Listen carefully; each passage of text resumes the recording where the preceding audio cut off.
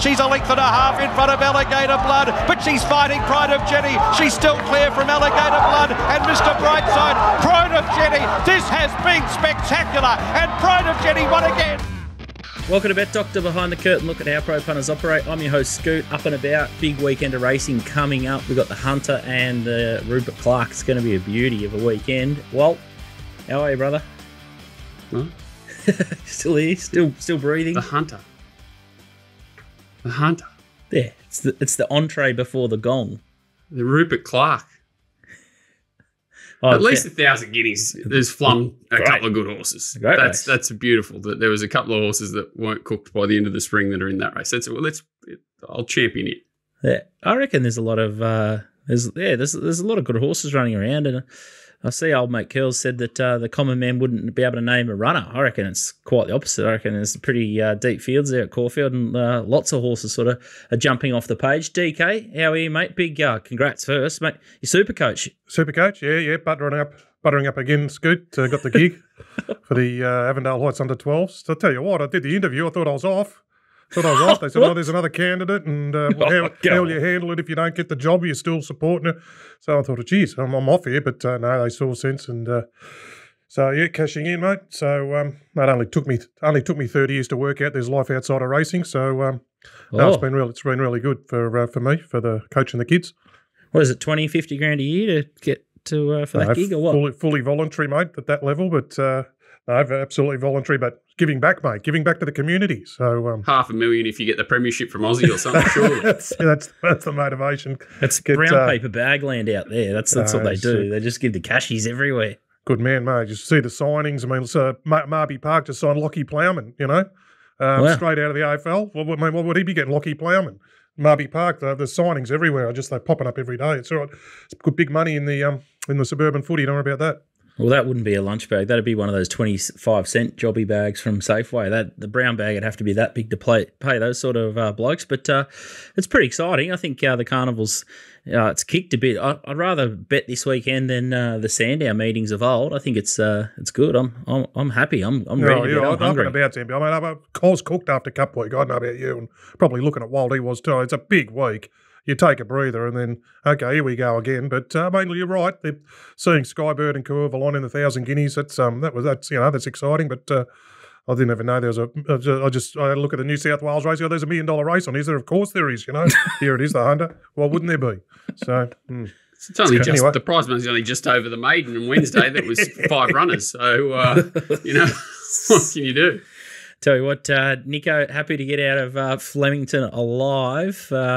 Wind, some sort of track bias, overwatering, had a bit of it all. But I think the bookies got the chocolates over the 4-day carnival. But beware the wounded punter. We'll bounce back, Nico. Yeah, it was a big week, wasn't it? Still recovering, to be honest. I don't know if I bounced through it like DK, but we're into Saturday, and it looks a pretty good meeting. And we've also got a good meeting from Launceston on Friday night as well, which I'm keen to have a few bets on. So hopefully a few winners for the punters at home. Get back to the low-hanging fruit. Nico, the Movember Tash looks outstanding, so make sure you head to Nico's Twitter account if you want to donate for Movember. I don't know if it's the greatest Movember effort yet. I think many would have me covered, but I'm giving it a crack. Tell you what, looks outstanding. As long as the miss is happy, that's all you have to worry about. She'll get itchy legs, I'm telling you. Yeah, in the thighs. Speaking of Twitter, there's a pinned tweet on the Bet Doctor account. I don't really want another sermon about wagering, but the Daniel Lawrence story is an interesting one. It's just crazy how much unfettered power the bookie's got at the moment. He's got some money locked away in a bookie. Pretty easy to guess who by the graphics on the screen of the tweet, and they're requesting 5 years worth of betting shop statements. So it's just. We talk about it a fair bit and we've given it a fair run, but the PREs need to step in because bookies up in NT, they're just going absolutely rogue, and it's just cowboy behaviour, and there just seems to be more of these bookies pop up and then collapse, and there's just no protection for the punters. So all the PRAs, or the heads of the PRAs that were sitting there at the call of the card and saw that event unfold, you guys need to pull your socks up and figure out what's going on here, because punters are just in a tailspin, and there's just more punters funds being locked up, and the rules are just being skirted, and they're basically spitting to punters faces at the moment, and PREs are technically JV partners, so a lot of tiding to do, especially when you can see all the soft figures of coming out of Victoria and no doubt and New South Wales in a fair bit of pain as well. Let's kick on to the show. This needs a bit scoot. Don't go over that too quick. I thought it did need. I mean, I know you don't want to go on about it, but it was a new low. I mean, to demand 5 activity statements from 5 other bookies to show this bookie as part of a safer gambling review of a winning punter that they will never ever do to a losing punter.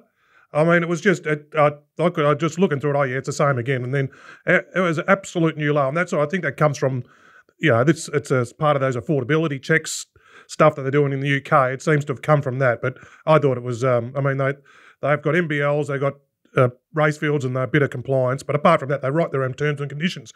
But to say, give us a look at all your other bookie statements, I mean, it was an absolute. You're like, when you thought they couldn't go any lower, there it was. I'm still yet to be paid from the tab from about 18 months ago, a $200 bet, 5,000 collect, because they asked of all of that of Beck on a cash ticket. It's crazy. A cash ticket that she went to collect, they refused to pay. I spoke to another guy at the Betfair function on the Sunday, and he's got 17,000 locked in at one of these pop-up bookies as well, and they just won't hand over the money. He's since busted up with his missus, and the account's in his partner's name, and it's another massive problem. So, yeah, it just seems to be more and more happening, and it's an utter disgrace. I can't really say much more. What's the problem with the one apparently going under the water on the weekend or something, wasn't there, or something like that? I mean, they put 4 into one and then sunk the one. But then there's bookies go where the bookies guarantee funds for. These people put up guarantees just to guarantee all the funds that are in the account. So, I mean, it's just, it's something's going to have to give, I tell you.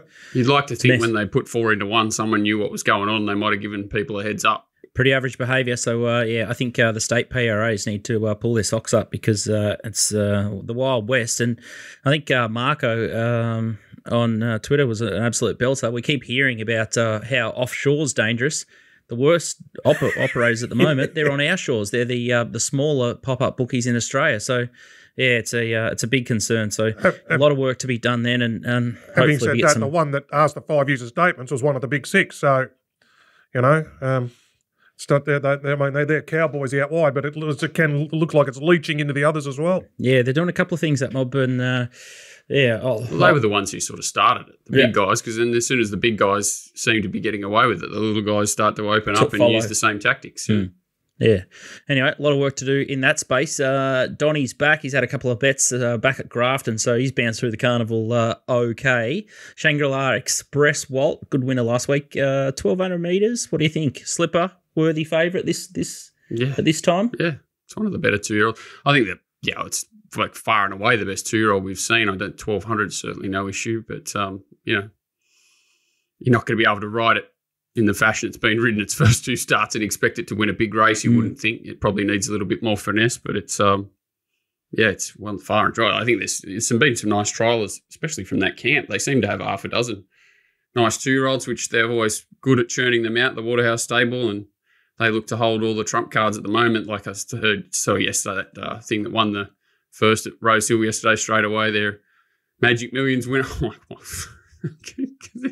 I know they're not going there with Shangri-La Express, but he bashed that horse's head in. He's a bit hot though. Would you take him to the Gold Coast? Bit humid? No, he's gone away. He's going to slipper only. Getting put away, which is I think smart. Obviously, that race is worth $1 million or whatever, so he's got no problem getting in every race now, and they can target him. Outstanding. Nico's got Caulfield and Launceston to preview. Az is in the paddock. He's a bit snowed in with work commitments at the moment, but he got Von Hawk last Saturday, and then poor old Antino sort of pulled up a little bit lame. A fair bit of commentary around Antino. Is he excuses, or is he a bit of a flea, or anyone got an opinion? He looked terrible behind the gates. I obviously didn't see too much of him, but he blew heavily from the parade from like 220 to 3 blokes up. Plus $3 plus, and he looked like sour. He didn't jump. He never travelled. I don't know what the story was there, but he probably shouldn't have gone around. Nico probably forecasted it. He said that the horse might be over the top, and He certainly raced like it. I got Jamie Spencer on West Wind Blow, so I've got my full whack there. I should have known better, and in hindsight, it's probably never going to beat the winner there at Tissue. But I think there might be a bit of a petition we could start. We might just ban Frankie and Jamie Spencer from entering Australia. I think we'll just get rid of both of them. Close. These guys have got to work it out. How many times, like even you bring Ryan Moore, not that, I'm saying he did anything wrong on Vauban or whatever, but like they don't ride these tracks all the time. I know talking to Timmy every year, it takes him a couple of weeks to get used to the dimensions of Flemington and how big it is and where you are all the time. It's not easy. So, flying these guys in, even if they're the best in the world, I don't know how long it can last. With poor old Jerry, poor old, Hideki Matsuyama, like he just was completely cast. He didn't know where he was the whole way. Like he gave that horse a barrier trial in the Melbourne Cup. So, and even that was even Ollie's point about when I heard his commentary on the Salcombe ride. He wasn't critical, but he just says, you're flying a bloke for one ride in a race like that, and don't choose a local who knows ins and outs and been riding here all the time, and that's what you get. Making wrong decisions and things like that at the critical times, which are split-second decisions. Especially like it's second nature where you are in the race for them, and then they can make decisions, whereas they're trying to work out where they are and make a decision. Exactly. It's nearly impossible. He did fine without a fight. I went back and had a look at that like super closely over the last few days, and he did fine without a fight's back throughout the majority of the run. So it was... Yeah, if it goes an inch either way, he could have been the Genius and Zara the mug. But the other horse was just travelling far too better. So I think it's a bit of a storm in a teacup there. And it was interesting. I think I saw a tweet from Graham Pavey, who follows the Japanese racing closely. Doesn't mind a tweet, the big fella. He loves it. He loves a tweet. does love a Japanese tweet. Yeah, he's a good man. He doesn't miss much over there. And he tweeted out some stats, some jockey stats of all the big riders that jumped off from the Melbourne Cup Carnival and went straight over to Japan. I think Moreira bobbed up with 4 winners, and old mate Ryan Moore, I think he went none from his rides. So anyone that wants to Moore's a very good rider. I'd have Jow over him. Have a look at what Jimmy Allman did. Just what did he park over in Dubai for a couple of weeks and rode about 15 winners? Yeah. I haven't seen anything about that. That's interesting. Mate, Mick Costa. Costa got him. Yeah. Wow. I knew he was over there. I hadn't seen that he'd ridden 8 winners, so that's incredible. That's 5 out of 7 one card and then another 4 on the next card or something. Just killed it. Wow. Dropping interesting. Must be, it's like he's a great rider, but they must be, it must be funny racing over there. Yeah, well, he's funny, but he's obviously doing a great job over there, Mighty Mick. So, I'll try and find a winner this week, but sort of slaughter of the week for me at the moment. He-Man was huge, and then West Wind Blows was an absolute stinker. TopSport Steam, they need to get on the board. They got Bob at TopSport for the Group 1 Melbourne races, so you got the Rupert Clarke and the 1,000 Guineas, so you can get odds to 5K, and if it drifts, you'll get the cherry on top there. So make sure you check out Bob on the Vic Group 1s, because I think that's the last of it this weekend. Nico, Caulfield, probably the most pertinent thing to do at the moment is have you checked the windsock for Saturday? Is the wind going to go or is the wind going to stay? Because I think it's going to be a sunny day at least. Yeah, I think about 20 degrees. So, the wind just played havoc. Derby Day and Stakes Day at Flemington. Caulfield probably can't. Sometimes it's not as bad there, say as a Flemington, given how open Flemington is. But it is something you're probably going to have to monitor throughout the day. I usually sort of lean on a few other people to sort of tell me that information because it goes over my head 9 times out of 10. So we'll just see what happens on the day and probably adjust from the yard if we have to do anything.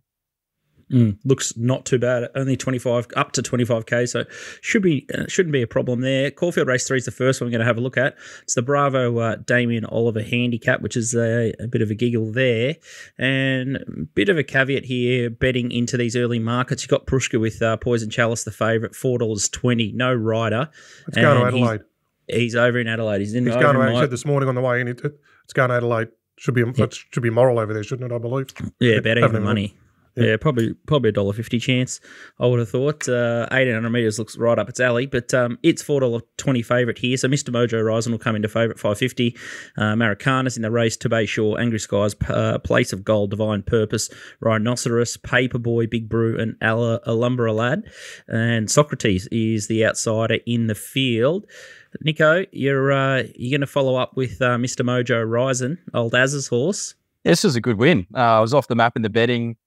Come home pretty good relative to the day, although he sat up on top of the speed here, and it's pretty soft, really. I think Jamie kind of gets stuck into him, but I don't think she really had to. It was in the end, he just could have won it under his own steam. I really like Poison Charles coming out. I thought that would probably happen. So, yeah, I think that makes his horse's task a bit easier, and I think he might get a very similar run on Saturdays. Just be starting to begin a bit better in his races, and I think a rider like Jamie Carr probably really suits a horse like him. He drops in the weights, I think goes 62 back to 56, and he just gets the run of the race. And I thought, fair chance Poison Chalice does come out, or even if he was in, it's going to be spotting him a huge head start. So, probably at favourite now, probably $4 or something like that, $3.80. I think he looks pretty respectable bet at that price. I thought there wasn't too many other horses that might have the upside of him, and Jamie might have just found the key to the horse last start, just let him build into the race.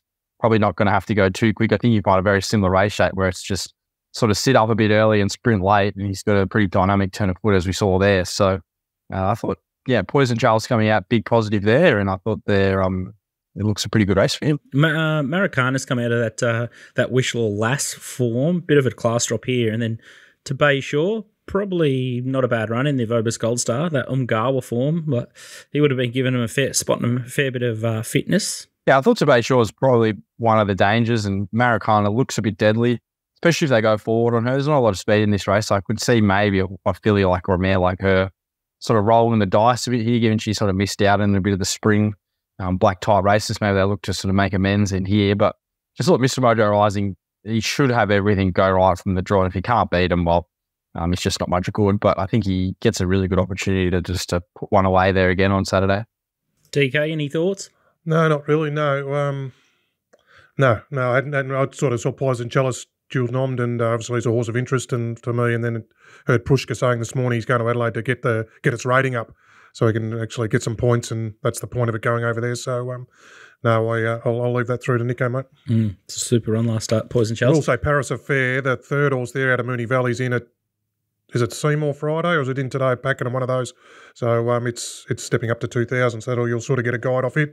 Bit of the strength of that form as well. It had a bit of a barrier trial in that race. Ollie never got serious on it to the last 100 metres. So it gets out in tripping over at the provincials the next day or two. So that'll it's a horse of interest for me in the bush. Paris Affair. So check that one out. That's the one. Follow up horse there. Let's have a look at race number 7, and it's 1,000 guineas. Curvalante's the favourite here, $4 into $3.90. Skybird $4.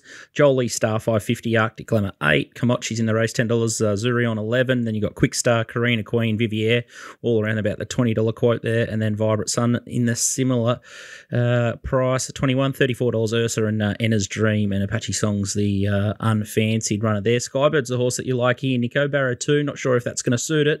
It's probably going to need a similar ride, but Bo Mertens rolled the dice and got the split.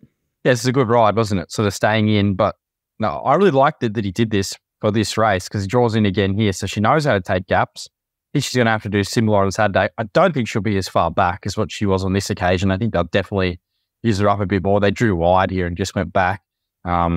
And the horse that finished second, Grinzinger Bell, drew in sort of next to her. They had a big bump at the start, and then she went back, and Grinzinger Bell just sort of surged right forward. She was the second fastest last 200 of the meeting. I know it was off a very fast speed, but that's what she just does this horse. She has a weapon turn of foot, and she's already seen a mile. So I think that gives her a big tick over a few of her rivals that haven't seen it. She hasn't seen a high-pressure race, but just the way she finished off there, just can't see her not running out a strong 1,600 metres. And I think from the draw, she can probably position up midfield, not back last like she has. And she just looks a bit bomb-proof. Like, she just looks a bit point and shoot after we saw with that replay. Just took the gaps. When he really let rip, she just absolutely surged the line. All her closing sectionals have been absolutely massive throughout her whole career. She just might be a real talent. So I didn't see stacks of speed in this race compared to, say, the Prelude where they went very fast. There just didn't seem like there was the same sort of tempo here, which I think if there's not, and it's maybe, just even, it will really suit her. So yeah, I thought she was pretty bomb-proof, and yeah, I thought at sort of $4 you could mark her much shorter, given she probably has to settle a bit closer from the draw. They'll use her up a bit, and then she should still have a good turn of foot weight, given she's already seen 1,600 meters. So yeah, I thought she's pretty bomb-proof here. I was probably happy to bet up at around $4. Curvolante is an interesting one. Had to give him weight in the preload. It was a pretty impressive win, and an eye catcher out of that race I thought was Vivier at a price. Yeah, and they went quick there. So Vivier and those sort of fillies, they have a good platform for this. I think now 3 weeks between runs, so they set up pretty well. It's just sort of how much work a few of them have to do in the early stages, like Courvolant. Obviously a huge win last start, but I'm just kind of leaning on the fact that I think Skybird might be a better horse. I'd be surprised if the race didn't shoot that straight. I think, the horses that are run well in the lead-up's probably going to be running well again here. And Vivier probably looks one at a bit of odds, but yeah, I think I'd be surprised if Skybird or Courvolant aren't really fighting it out. And I think Skybird just may be a better horse. So leaning her away at the moment, I thought $4 is pretty generous, to be honest. So, end of the carnival, we got to keep rolling on, mouth guard in, and we're going again. I think she's a pretty good bet at $4. DK, that was the horse that you mentioned, Skybird. Are you happy? Yeah, I'm a believer. She's it's tricky here because I was on them both last start, and they're both terrific wins. Although Courvolant was the beneficiary of a B Shin 11 out of 10, getting it in the 1-1 from the outside barrier or something. That was terrific. But no, Skybird, she could be dead set one out of the box, and I think the key is people say, she might be buried back inside him. She's gone back due to barriers every start. It's not because she lacks early speed. She's had to just go back because she's drawn wide every start. Now she finally draws a barrier. He can put her maybe 3 back the fence worst way. She's got an absolute weapon turn of foot. People say maybe this phase might be lacking because the best fillies aren't there. They ran in the Oaks and all this. This could be the best filly in the country. So I think they're right with Nico. I sort of say, taking on horses or back last start. It was a good win curve along, but then you go, who's the better horse? Who do I think's the better horse going forward? And I think I side with Nico. I think definitely Skybird for me. Walt, are you going to poo-poo us? What are you going to do? You look locked and loaded. I think they're all cactus because, I've probably had as much turnover in the whole spring carnival as I have on this race and the one after it. But I can't believe they're $4.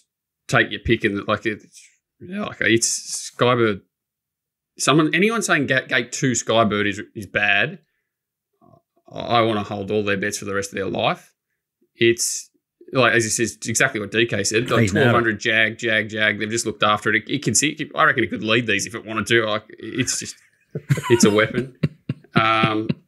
Courvolant, absolutely ideal lead. He rode it like God, but he rode it forward on a fast speed. As Scoot said, 58 kilos, strong as an ox, hit the front way too early.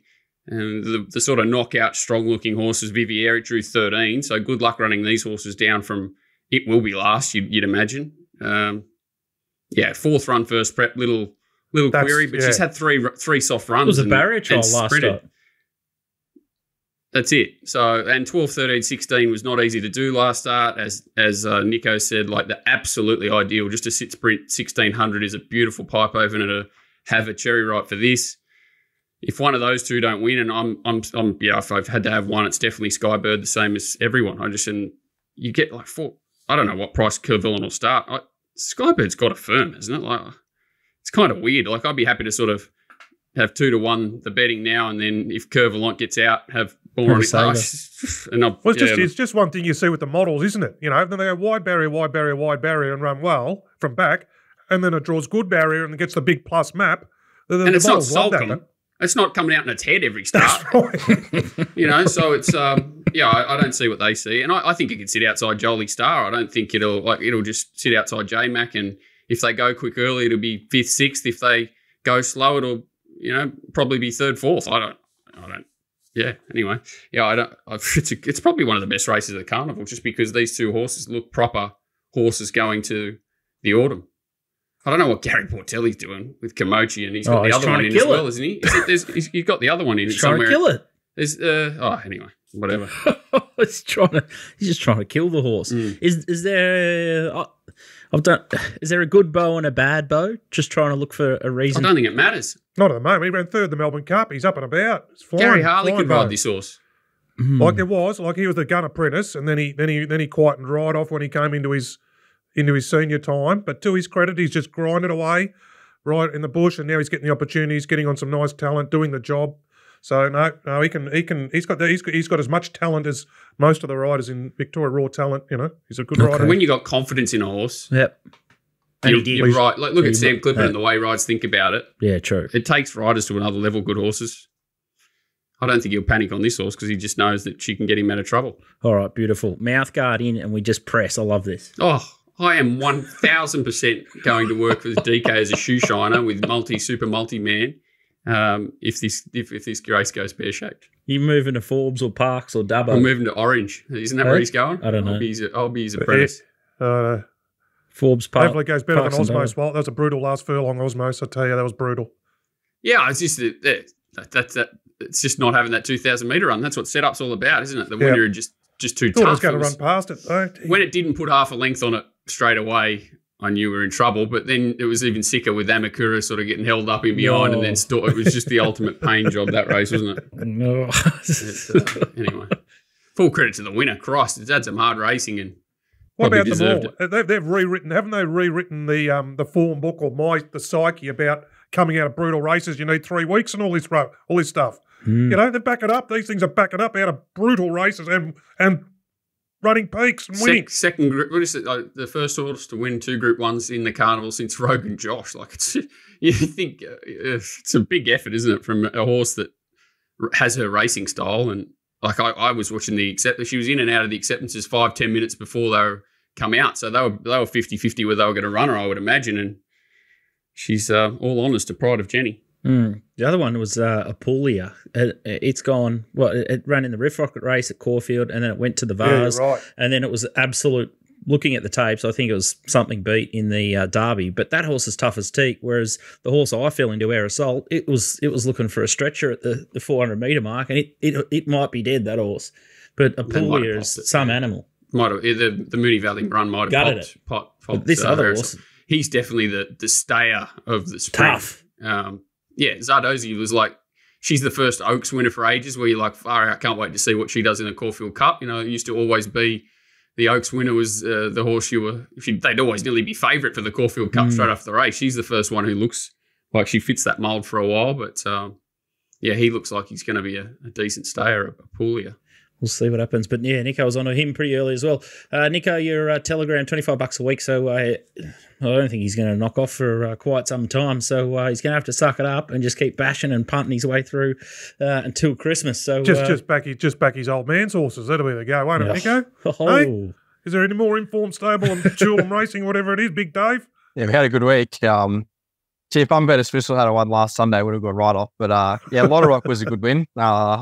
That's actually my first win as an owner at Echuca. So was it really? So it was good fun. And I actually twisted Dad's arm to buy the horse, actually. So, it was good result. I think we bought him for 3 or 3.5, and now he's on 20. So beautiful. Happy off days. to Wodonga next Friday and hopefully another W. Beautiful. The old Rupert, I am absolutely balls deep Magic Time there and smaller on Chain of Lightning. Am I missing anything there? This is before it drew 15. It's going to need a little bit of luck to get across now, I agree. But I don't think it needs a lot, to be fair. But it's a good place to be. Am I missing anything? Balls deep. I think she's definitely the one that I wanted to be on. Nico? Yeah, I thought the Rupert Clarke was pretty tricky. I sort of thought those horses coming out of that Flemington race, what was it, the Rising Pass, or maybe it was the Daminola, I can't remember. But Ayrton and Bolana did look like they had good setups. And then sort of Straight Ace, it looks like a bit of a good hope at around $9. And yeah, Magic Time, if she had a Drew bet, I'd probably be like a little bit keener, but it's just how it's never like they go slow on Rupert Clarke. That's probably a knock. It's probably going to be a faster on 1400. Well, as just listening to G-Beg this morning, it sounds like it's just going to be Rosary Bead's job.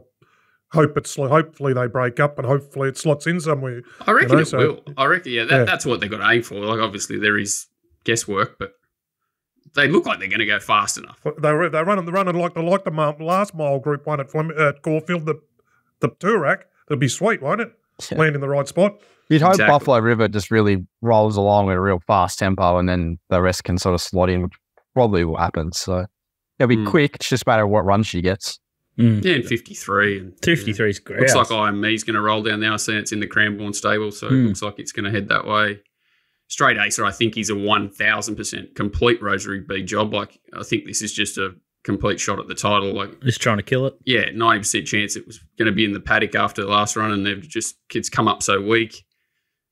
Yeah, it's a good race. And Chain of Lightning looks like he's just desperate for 1,400. Before DK says it scoots quaddy numbers, you can't leave out Ayrton, Munamek, Chain of Lightning, Crosshaven was a bit of a run as well. Munamek.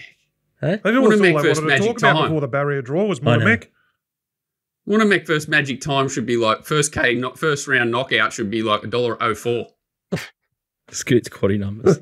Funny things happen in racing. All right, let's have a look at the big wet up at Newcastle. Newcastle? How do you say it? Well, I don't even say it anymore after they've killed this carnival.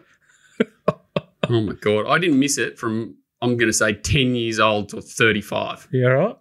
No. It used to be a 2-day, Walt, did it? No Wednesday, Thursday. The Yeah, it used best. to be grouse. Like Bendigo Cup and Mate. that was Wednesday, Thursday. You have 100 bookies there. Yeah, so like deep. you've seen them. I put the stupid tweet out with the honour roll, like Shogun Lodge Encounter, Dracula, Ebony Grove winning the Spring Stakes. I couldn't name the Newcastle Cup winners, but even not that long ago, Lloyd's horse won it and came out and won the cup. What was I can't remember. It's Nico Green does Moon. Was it Green Moon? Green Moon, yeah. Yeah, even that was a high quality race, and now obviously this is not the Newcastle Cup, They've split it but they've and squirted split it. it and they've made this the Spring Stakes. And Tim's horse's favourite coming off a Class 1 at Gosford, where dead set was gone at the 400. Yeah, it's $4, mate. Oh my God. Anyway, The Lord above is going to punish him because there's 20 mil likely to hit before. as long as it doesn't rain races- race day, that track races really well with a bit of sting out. But obviously for what we're doing form, we're aiming up for it to arrive would be handy. Race 6 is the first one we're going to sink our teeth into. It's the New Zealand Bloodstock, the Beauford 2,300 metre race, Canberra Legend, horse that Walsey put the pen through last start and went. Got beat anyway, $4.20. Its favourite here, Numerian $5.50 for Annabelle. She's using Hippo, which is good to see. Skylab $5.50, Stroke of Luck $7, Stockman $7.50, U Spirit $13, Torrens $15, and start to get a pretty long tail of, I'd say, slow horses. The replay we're going to have a look at here first and only is the Skylab and Lots of pain Stockman here. race. So yeah, Skylab's way at the back in the yellow. And It's basically had a barrier. So they absolutely took off. The Stockman's in the middle there in the private eye colours coming through, not suited by a sort of stop-start. And he did rode it pretty well, like took off when he needed to. Never compromise coming through the middle, taking my life with it. Does that shock him over? Skylab. What's that? shock him over. Is that shock him over out wide? Yeah, good shock horse? him over. And it was a good effort from where it was. Obviously got a good sprint on it, though, which Just a line Stockman finder and too. those horses don't have. Canberra Legend sat outside the leader there. It might have been out sprinted, but just the class sits in Stockman and Skylab for me. Clippert and off, Nash on Stockman. That's hard to. It's you couldn't draw a bow long enough to say how big an improvement that is. Skylab certainly looks like this is its target. You would imagine, just given that ride, it looked like they had other things in mind. If the rain arrives, this horse jumps out of the ground as well and draws ideally with Collett. They just look completely the class. Numerian 62 with if the rain comes, makes it a little bit tougher. I thought it sort of was only okay first and second up too. And yeah, I just keep coming back to them. Stroke of Luck certainly had its chance there in comparison to those two. Canberra Legend really does need to improve. So they're both around the $7 mark, and I think that's more than fair, sort of backing them both equally. I tell you what, it's been some sort of prep, this Skylab. First up, it's got beaten 2.8 to Buenos Noches, Argentia and Dragonstone in the show county. And it's had Reggie that day. Then it's had Kathy. Yeah, that's probably the most interesting thing, yeah. Kathy running into like Just Fine, Montefilia.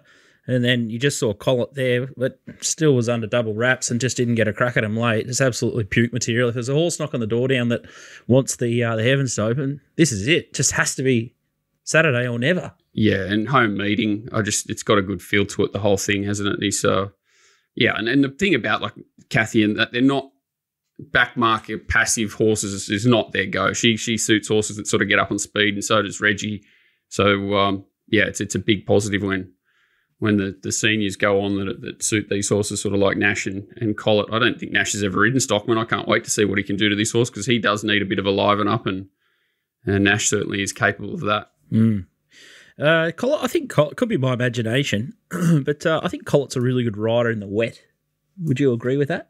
Well, when the fence is all right and everyone's getting off it, he is, because he's the only one who ever sticks straight to it. He's brilliant when he's brilliant. He's a nightmare when he's not. He's probably the best, worst jockey in Australia. The worst, best jockey. How do you want to put it? He's got as much ability as any jockey in Australia. Sometimes he just looks like he has a few brain fades, but he's incredible. Oh, I hope we've clarified that for everyone listening at home. Newcastle race 8 is the Hunter, and it's a 1,300-metre race here, and Marzu is equal favourite here with Far Too Easy. Cold Crusher is $6, Iron Me $6.50, King of Sparta $8, Opal Ridge $10, Dargeran $14, and you got much, much better $17, $21 for Rustic Steel, Gravina, Military Expert, and that'll about do it. The replay we're going to have a look at here, the first one is Marzu and Cold Crusher in the Giga Kick. Cold Crusher's out in front, Marzu wide and sort of getting hunted along. Yeah, pretty controlled tempo, like all the Sydney sprints. They were not very competitive and certainly didn't suit the horses back in the pack. Very clumpy finish. You saw Bella Nipotina led this race early, then took a sit and then gets smashed and still runs away from him. Obviously, that form's good. She went down and was a huge again. She's probably the far out. You got to say she's number 2 to Imperatriz if you're being serious, I think, in the sprinters in Australia, but that's a bit of an off topic. I don't know what you do with Marzu. If he's back to his best, rain would certainly help his cause. Nash Honours again looks a positive. There's no depth to this field. There looks like there should be good pressure, so it should suit Marzu if the real Marzu shows up. And Cold Crush is it's all about. I don't think inside draw is ideal for him. If the rain arrives, even though he's got good wet track form, it's very hard to sort of lead and win on the inside there at Newcastle. So pressure, it could get ugly for him, even though, if things go his way, he could certainly be very hard to stop here. But I think he needs a little bit more to go his way. So that race there's a few angles to it. Far Too Easy, an interesting one. I thought it was a great run behind front page in the Kosciuszko, and then just looks completely set up here. Barrier 1 though.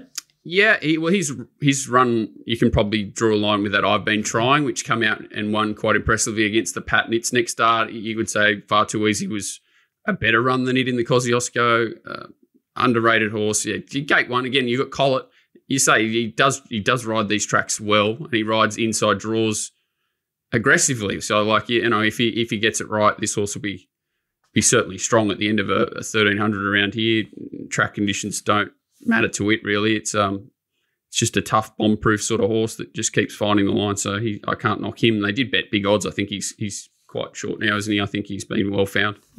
Couple trimmed up there. The other horse we're going to have a look at in a replay here is Sinawan. So it's a new addition to the Joe Pride stable. It's in the aqua colours, sort of force flush second wide. From the outside. He's about to get the old Chinese squeeze here, the old finger trap. Boom. Bang, bang. And just keep watching him, because I think the most important part about this is this was first up over, too short. I think it was 1,100. And he basically gives up on him, and then watch him sort of through the line. He starts to pick up and go back past a horse like Rocketing By. So, yeah, it shows this race how tough it is, I think. Joe Pride, exceptional with getting these sorts of horses. 15 gate, 53.5. It's just a shot in the dark. I think it's 50 or 60 to 1. It was 60 to 1 there. Dropped 7 kilos and gets up to a more suitable distance. Just a little bit smelly, and it's just a race where if they go absolutely nuts, I think it's wide open, and a horse like this could. It's probably one of the horses that doesn't, looking at its form, doesn't want heavy rain, but Sting Out won't be a problem, and certainly opens up the race a bit more. The other thing you've got to worry about a little bit is 720 days since its last win. But I thought it was airborne leading into last prep, and you just didn't quite see the best of it, and then just saw enough there to say that this horse may be alive and certainly goes around a winner at 50 or 60 to 1 in what looks a pretty tough race to me. Geez, I've found him a few times. Nico, you'd be familiar with this horse. Yeah, I backed him in a CF4, I reckon, back probably last year or 2 years ago. And yeah, I think he was going to the Stradbroke last campaign. He didn't get in, but the lead-up run was very good, where he hit the line strongly in Queensland. So yeah, he wouldn't shock, but it does look like Mizzou holds a few of the aces there with the wet track, Nash, coming out of the good form, and he hasn't had much go right this campaign. The Everest was a bit of a non-event, and then last start just biased against some of our best. So the weight's probably the big knock there on the wet, if it is real wet. But he definitely deserves to carry it. And yeah, like what Price would think about it, Bellini Patina for Private IB in this race? Yeah, they'd be very short. I thought Cold Crusher could go really close there. I snipped a little bit of the $9 earlier. I thought that was maybe a bit of a spoil, and I think he might just keep kicking along. I think it looks like a great setup for him. But he's gone too slow on him so far this prep, and you'd assume this is a target race for him. Obviously, I doubt that they were expecting to win the races it's been in previous. So I definitely can't knock it. He just, at $9 and he needs a couple of things to go his way, you're happy to take that risk, aren't you? Yeah, Zachary. All right, if you want more of Johnny's stuff, it's racingwatch.com.au, and then you can jump in the Discord if you want the chat, or just Telegram only, as we all are doing. We're just going to keep on punting. We don't stop here because the carnival's finished. We bet and sleep, and then we bet again. So where is we bet? Where's he today? Just keep betting. Yeah. Just keep betting. He's in the paddock. He's in the paddock. Yeah, he's a busy man. All right, drum roll. It's time for Scooty's Moral, our favourite segment Here of the we week. go. Map? Is that the map? The map? It's still going all right. It went super, didn't it? But we're going to head to Caulfield. I could have gone for Poison Chalice, but I think it's just far too obvious at the eve of money. But I think they'll bet it'll probably finish around $1.50. 1,800 is just perfect for Prushka. I don't know who's. I can't. I think they've got Callan Murray. Actually, they got Callan Murray, and it might have an inside draw. So, mate, stop hedging your Scooty's morals. Just get on to it. Put your balls on the line. Where is it? This is what I'm going to do. Race 4. Caulfield race 4, 1,200 metre race. Saltaire is $3.90 to $3.40. Commemorative $3.40. Mirabelle Rose $5.50 to Sonic Boom $12. Material Dreams $12. Here Comes a Star $17. Love a Zoo $18. Divine Glory $21, and then $21 Miss Roombini.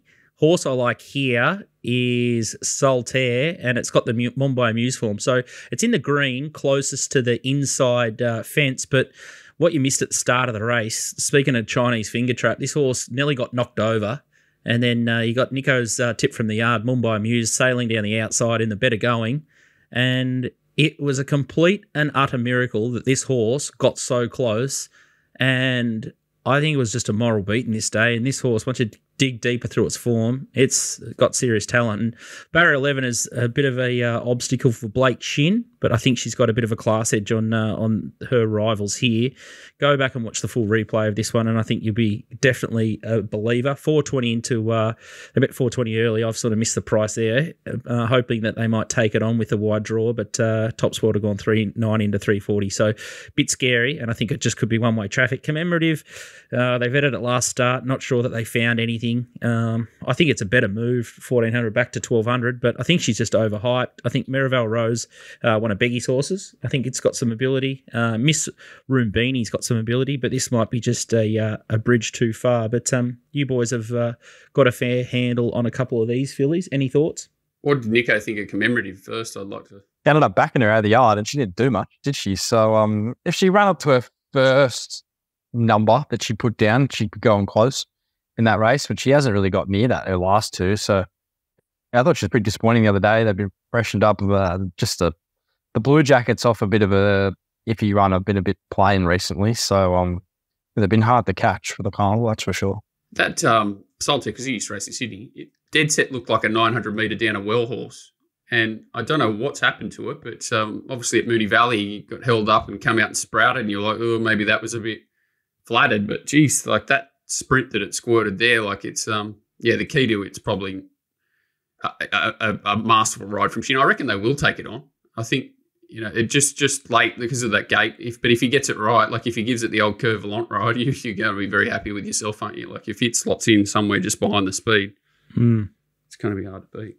Yeah, Mirabelle Rose, I thought it's got some definite ability, and then the thing that Zara's on, Miss Roombini, has got ability, and then Love a Zoo. It was a great run down at Geelong, but they've scratched it from a couple of really suitable races, and I'm just sort of scratching my head at what they're doing there. So, yeah, if it comes out and knocks me off at $18, I'll be pretty sick as well, because it's just the Murphy's Law. Any thoughts about any of these fillies, DK, if you like the race ones here? No, I didn't get that far, Scooty.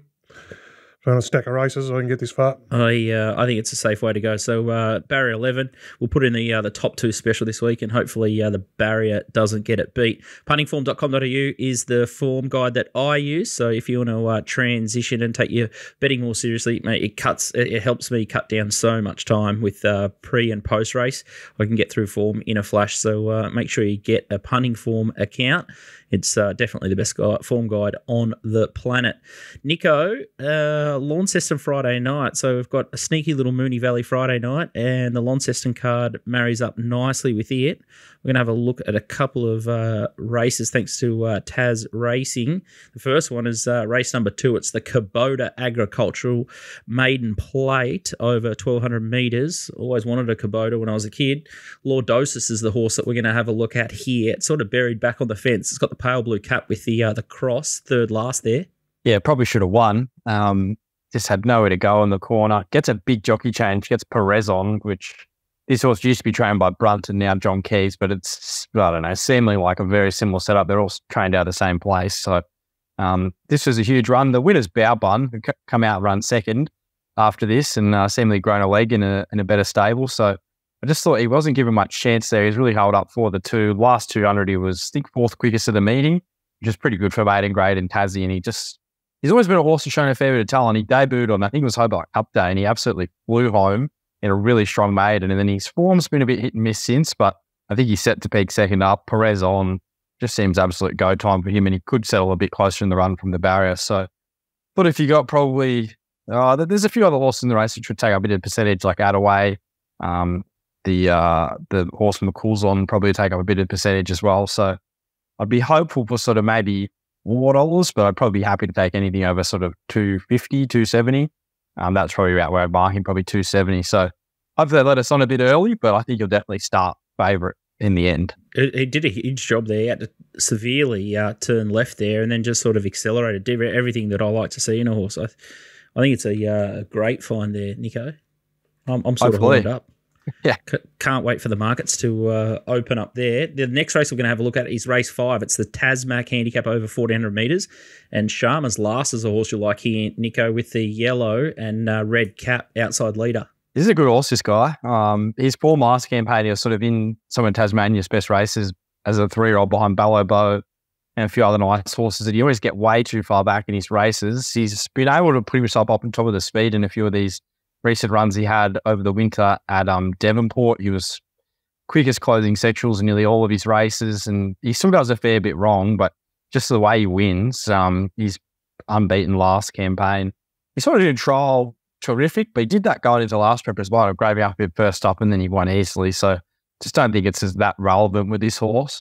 So yeah, Trinder's a really good trainer. He's got a great record at Launceston, and you sort of look at this race and you think, oh, this horse might be a bit up in class from what it's racing at recently, but the sort of required figure to win the race, he ran last up. So he's just a horse on the up, and I think he's probably going to be a horse that will do a fair bit of damage over the Tassie summer and could find himself in potentially some of those weight for age races if he keeps sort of elevating his figures, which he did last campaign. He just kept improving. So he's first up, but he only raced back in August, and just the way Trinder trains and the heavy sand and that, they can keep him pretty fit without racing him. So I just think he might be the best horse in that race, and it may be another opportunity where you can probably back him where the market's a little bit against him, because if he wins, they'll be all over him sort of the rest of the campaign. So probably trying to get ahead of the curve a bit there, but he looks a really smart horse, Sharma's Last, and he's probably one of the horses I think you could follow throughout the Tasmanian Carnival. He just looks like he's going to be right in most races he runs. He's got a big turn of foot, and he's starting to really learn what the game's all about. So yeah, talented horse, Sharma's Last. And he's just a little quiet barrier trial there with Turk Warrior, Swoop Dog, and First Accused. So Trinder's obviously put him in the hot trial there as well. Yeah, he just poked around at the back, didn't do much. So no, wasn't too worrying signs there. I just think he was there for a bit of a look around. What about the rider? Erica Byrne Burke. I thought she was a famous actress. She rode the horse there, and she's been a bit of Trinder's go-to recently, maybe because she does claim, which is probably big in a few of those races where, you know, a lot of the horses are a similar level of talent, but she's been the one that's really sort of been punching home the winners, not McCool. So she does go all right. Her stats are all right. She doesn't look the greatest on them, but she gets the job done. So hopefully she does the same here. And the connections, she knows the horse, so that's probably the big tick. She's rode him recently, so yeah, she's probably one on the up in Tasmania a bit. She gets good rides, but she does get the job done more often than not. Outridden Acclaim too, so maybe they'll poach her up to Sydney. There's a couple of jockeys. Mate, hey? Leave me alone. It's a bit shallow, the Sydney riding ranks. Mate, you start talking about jockeys. Mate. Your backyard's pretty ordinary. That's what I'm saying. I don't need any more. I don't need more of this. No. Oh, she's good. I look at her punting form. She looks good. Erica. No. Even J-Max run away to Hong Kong for a month. She's 12 of her last 50, 24% ROI. Jesus. Flat staking. That's crazy, isn't it? Erica Byrne-Burke, put her in the black book as well. Trinda knows. Gay will probably hear us, and next thing you know, she'll be up there. She's got McChicken, mate. She doesn't need anyone else. She's got McChicken. Anna Roper. Yeah, there's a couple of real beauties. All right. There was an interesting one. The girl from NT, which actually Nico's the only one on earth who's probably got a chance of hearing of her. She's, I think her mum and dad are trainers. She's just kicked off with Björn, I think, and she's 2 from 2, I think, in the country, maybe 2 from 3. Who is it? She looks interesting. She's ridden like 20% winners up there. Can't remember the name off the top of my head, but her mum and dad are trainers in Hallett Springs. She's claiming 3, I think, or 2 in the country, which is enough, and look pretty strong on a couple of his. So she's actually interesting. Outstanding. FormplusPro is how you can do your Tassie form. They got it's free to sign up, and then you get access to all the replays of Black Book. It's so pure, the video quality. So it's like the pure water of Tasmania, and the quality of the replays is unbelievable compared to someone like, let's say, Racing New South Wales, whose website is, looks sort of something from the early 90s, and the quality of doing the replays out of New South Wales is just pitiful. So if you want to do your races a little bit cleaner, Tassie's definitely the place to be, because the quality of the vision there is just outstanding. We spoke about it before. They use great cameras, even at the trials and the jump outs and those sort of things. Dakota Lee Gillette. Maybe it's all in the 3 names. Dakota Lee Gillette. She's the new addition to Björn's. Mate, everyone, by the time we start watching replays, whether it's 4 a.m. or 8 o'clock at night, we're not seeing straight anyway. So the quality of them doesn't really matter. We're fuzzy anyway. I can't believe how bad they are in New South Wales. I don't understand why they're not HD. It doesn't make any sense. But, $3 million race on Saturday, they can't afford HD storage. Okay, I found this on the web for HD. Shut up, Siri. I told you they're listening, mate. They're listening. Everyone's always listening. How's Van Gessel going? Well, it's bugged. Don't know. I see Abdullah's ridden a few winners over there, and Unum's, I think, 4 or 5 Van winners. Gestel's chasing Harry Bentley, wasn't he? Yeah. Was he? Give him a fair whack, isn't they? Anyway, it's another story for another day. Yep. It's time for Donnie's Best. G'day, boys. Metro Racing heads to the sunny coast this weekend. I found a really nice each-way bet. It comes up in race 5. It's called Horseside Martini. It's run 2 back at this tracking trip. Has to be seen to be believed that it went like a lead jet, smashing by about 7 lengths. Stepped back in distance, back to Durban last start, hit the line well, back to the sunny coast, 1800 with a soft draw. It should sit back in the field, but I think it'll be closing all over the top of them. Can't believe it's $12. I think it should be much shorter and likely starts much shorter, so I'm having a really big each-way bet on that. I think there's a moral in race 1, the first starter for Golan, Barbie's sister. He looks like a really good horse. Wouldn't be surprised that it's in the Magic Millions in January. Good luck, gents. Too good. He's got the chest pumped. He's full of confidence there, and he's knocked the price off Horseside Martini, which is nice of him. $12 into 9 in race 5 of Sunshine Coast. And there's a massive spruik around Barbie. So it's Outback Barbie's sister. Yeah, Barbie's sister. Race 1, number 6, Angela Jones. Barrier 9. $12.70. Yeah, so I think it's, what is it, Maluma? Well, if you take the double, the 2 of them, you get the price, so you got to win the other one. Yeah. That's not bad. That's good. Yeah. Until the first leg goes pop. Race 8 is the Tab Malulbar Cup. Knight's Choice goes up there, and it's been off the map, 550 into 320. What's going on there? Oh, well, it's back to the scene of the crime, isn't it? Where it goes like an absolute rocket. And I heard him get off it the other day and said it's back in business, so I haven't had a close look at how it went there all this race, but yeah, it wouldn't surprise me if it went back to its former glory and ran through the brick walls again, because their horses seem to do that up there, that camp. Jeez, they find a leg up when they're in their home territory. You can just see that the Queensland Carnival's just starting to heat up too. That Sunshine Coast card looks pretty delicious, I would have thought. So given we're a Queensland racing show and a Tasmanian racing show. Queensland Carnival. What's the carnival? It's been all through the press up here, the Courier Mail and that. What race are they? What's in the carnival? Well, it's full steam ahead now until the Magic Millions. Oh, Magic Millions. Sorry. Yeah, okay, so fair enough. they've done this big race series. Well, the track opens this week. Is it next week? Goldie. Did they just say? It's Goldie soon. This Saturday or the Saturday after? Soon. Yeah. Yeah, new grass, I think they've galloped lights, on it. everything. I saw, they had a few horses gallop over it, which Should is a we good go? sign. We're going? Normally they have a heart attack and send one around it, but if they're sending 5 or 6, that's a good sign that they think it's going to hold together. So it must be in good shape, mate. If you can't grow grass here, considering the weather we've had this year, oh my goodness. It has been a bit you never dry, say, though, windy. you always fingers crossed when it comes to these new tracks. Yeah. No, it should be fine. It's going to bucket down next week. So Knowing the way they treat that track, though, they'll probably run 34 meetings on it in the next 8 weeks, and it'll be goody cactus by the time it comes to it. But hopefully they look after it at least until the Magic Millions. that is a bit of a worry if they just smash it out too early. But I'm sure they'll get it under control because they've got the bloke from Sydney, Navesh. Oh, and they've got Mitchie in the box up team. there. That's the main. He's looking over him all the time and giving him advice. He's good at giving advice from up above. That's the future. great. Up here, DK. It's just a matter of time, mate. When were the lights going? Yeah. When DK gets here. Oh. When DK moves, No, when when the lights DK in. comes, the lights go off. Every Friday night. 67, 17, 19 years I'll be there. Retirement. It's all right, DK. It's going to give you 19 years to learn how to play golf. This week, our top 2 special at TopSport is race 4, number 2, Solitaire, Come On Blake, and Caulfield race 7, number 3, Skybird. So $6, $50 max bet per customer, top 2. So both finished top 2, $50 max bet, $6 your dividend there. So a lot of weight on my shoulders by the sound of it. And Blake's from Barrier 11, but I think there are 2 cracking bets. And there's no Jamie Spencer, so we should be pretty sweet. Last week, TopSport Steam were all over Monty Outlander, $13 into 480. Mr. Waddick. Yeah, a bit unlucky, but the winner was Very strong. pretty good. Very strong, the dramatist. Second horse would have been very handy.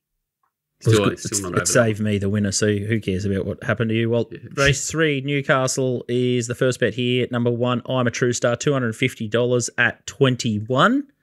Talk to me about race. It's an impossible race, and this horse is ready to win a race. So that's a big price for a horse that's now well set up for the first time. I don't know if it'll run the trip. That's the only concern, but $21, not knocking it. Yeah, it is a deep race. And the other one's in the same race, $250 on Like a Model at $16. Yeah, I think it does run the trip. I haven't looked at it closely. I think it might be an emergency, but again, it's just nothing can really win. I think the favourite's quite short. Is it rematch from a horrible draw with pretty average form? That's your starting point. Pen it. It's a bit weird because like that Massara camp, they absolutely fly until they get to highway. So they've got a horrible record in this race, and I hate statistics like that, which are irrelevant when it comes to horse, but for whatever reason, they don't seem to perform as well when they get here, and it seems to be something that's true. So wide draw, very short odds. Nash is going to have to be at his best to justify those ones. 1,600 on a wet track. Shaky at You're the keen price. for this wet, aren't you? Like, you're just hoping that 200 mils show up, not 20. That's all right. Just have more on. All right, the last bet here is race 7, number 3, Skybird, $800 at $3.70 at TopSport. So it's drifted $3.70 out to $4, but there's a lot of love for it on the show, and obviously that bet as well. So plenty of action for Skybird. So we're all going to go down with the ship together, which will be beautiful. So over to you, Bo Mertens. DK, my man Aaron Carew. Got the chocolates, tolerance, $2 into $1.50, easy as you like. Got a couple of little trumpets on Twitter. Couple of people said, Mate, good on you. easy as you like. Did you watch the race? It was as easy as I like. It was as I think Marco said, it was a full high weight spectacle. We got the whole shoot match. They were knocking each other over early, and lucky Kuru was sort of out in trouble there. I thought that's all right, he's avoiding that, and then he got planted the trip. But hit the front at like the 700 or something. It was crazy. It was an enormous swing. It's never easy, is it? It's not easy. Not easy. So especially when it was edge of the seat stuff till the last 50 metres, which is not ideal in a 2,200 metre race, but it got there. So similar. See, I played straight bat there, knew the horse from the last start, straight bat there. So I'm going to the maidens on Friday are got for some very dangerous first starters in there, and you don't know whether you're on with them until the last 5 minutes of betting. So I won't stream. So we'll play straight bat DK. Don't worry about straight bat Bowman, straight bat from the Wolf Den. We'll play straight bat DK. We'll go to the horse who won for us the other day. Ain't no deal done. I think he's in the first at Caulfield. He's Dunkel. Dunkel's going to have to be on his absolute A+ game to beat him first up. So he's a horse in the zone. Get Sarah. He's the fit horse. He'll have a map edge on it. I don't mind him coming back to 1800. The way he won at 1800 at Sandown the start before, it might be the right trip for him. He savaged the line there. It was a good win the other day versus the bias. Like, he had to get going on him early, do a few things he wouldn't have done if it wasn't for that savage bias. And he still stuck his head out and won. God bless him. So we're playing with the money we won off him last start. So I think, like Friday, anchor your multis for the weekend and kick off your day. Ain't no deal done. Small field. Zara too. Is that the race done deals again? Sorry, I was half tuned out. Yeah, ain't no deal done. Dunkel, Yeah. Small field. Mark Zara, Caulfield, under 8 runners, massive, bonus. Well, Dunkel will want a fast run. Ideally want a fast run race, Boners. Stroke of luck. We got through it, but then we've just dropped the boner in there. We'll get a boner over there. Steve has already got a boner. He's knocked it off, 180 into $1.65. So. Oh, is it? I didn't know. I thought it was a knocked it off. Anyway, No, you get $1.80. Use your boosts. Yeah, it'll be right. Boost it up, multi it up. Just boost it up with Bet365. Get the SP guarantee, and then send in 6 years of your life's work so you get paid. Well, that's the good thing about every bet you've had with all the other bookies. Exactly, and that's the good thing about TopSport. At least they don't make you do all that sort of hoo-ha. And TopSport's one of the only places I still get a little top up and boost, a little tickle. I wouldn't know to get a tickle. I've never hit the collect button, so I wouldn't know. Go away. All right, I think that's the end of the show. We haven't killed Nico in the Spring Carnival. He's going to put the mouthguard in, and he's back. So good luck, Nico. Can't wait for the Launceston Carnival just to all roll through. So we found some good bets for Friday night. Got a couple of shorties, and I was just thinking of the poor old Sean Byrne trying to do Jakey a good turn at combat where he came with the eye, just put 11 withdrawals through. Trumpet of the week, and yours was the fastest. Oh, when I read it, I was like, oh, this is not gonna end well. And I do believe it was with all good intentions. It was. Have you found the Munners Luke Cray thread from the last 24 hours? Have you? Oh Jesus! Oh my God. A better bet this week than Skybird and anything that we've mentioned on the show is the mute button on Twitter. And the best thing is, once they start trolling you, you don't see it, and they think they're still talking to you and they can't see it. I think I followed 1,200 people. Don't give them the satisfaction of block. Just hit mute, and it's not an issue. I follow 1,200 and I've got 700 muted. It's not a bad effort. Good ratio. They just end up talking to themselves like that other bloke. Yeah, that other bloke that's blocked everyone. Like and share. What is it? Yeah, share your opinions, share your love. But where's Horse Miller gone? Oh, mate, don't end the show with him, please. Oh my God. We'll see you next week.